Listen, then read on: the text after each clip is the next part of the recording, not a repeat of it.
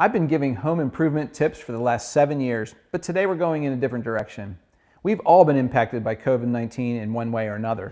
The health impact is of course the primary concern, but the economic impact has also been challenging for many of us. As we are flattening the curve, we need to adjust to the new normal. In our home, this means that we need to be vigilant about cleaning surfaces and disinfecting them frequently. Use detergent and water to clean surfaces like countertops, doorknobs, light switches, cabinet handles, and more. Disinfecting with Clorox wipes or alcohol is also recommended.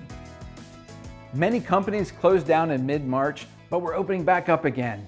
If we support the local businesses that supported us, we'll bounce back quickly. We can reduce the health risk and we can restore our economy. Together, we can do it.